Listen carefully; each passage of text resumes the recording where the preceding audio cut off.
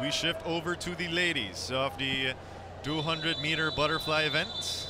We've got our own Philippines, Rosalie Mira Santa Ana.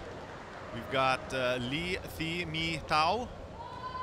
And we've got Paul Jam Jumrus Jin Jutha.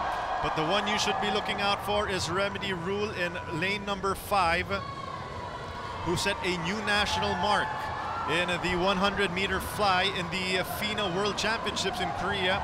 She is ranked 30th in the world, and she has set 5 new Philippine records.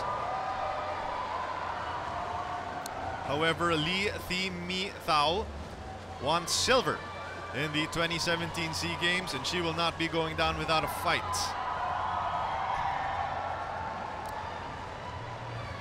This is the 200-meter butterfly.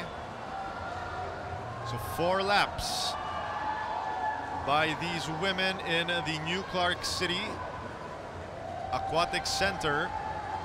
Rule and Lee Thi Mi Tao, while Jin Jutha and Santa Ana bringing up the rear.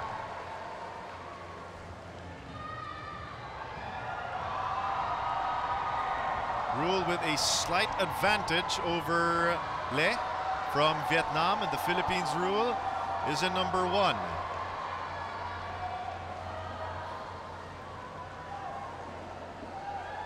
Rule actually broke the previous record, that was the previous national record that was held by Jasmine Alcalde, which is a sign that this young up-and-comer is ready to make her mark in swimming here in Southeast Asia and possibly in the world. However, she is going to want to finish strong in her SEA Games debut, and she is way ahead of the Vietnamese. And Rule should have no problem in taking home the top time here in the 200-meter butterfly.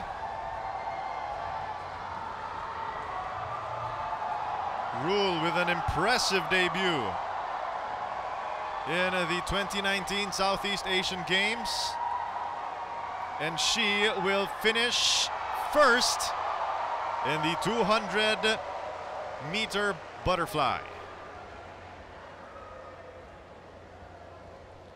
So what a start for Remedy Rule, touted as one of the best bets to finally end the the gold drought in our in the Philippines, and she did not disappoint as she dominated in her heat over Lee Thi Mi Tao and Paul Jam Jumrus Jin Jutha of Thailand, and Rosalie Mira Santa Ana making her first SEA Games debut.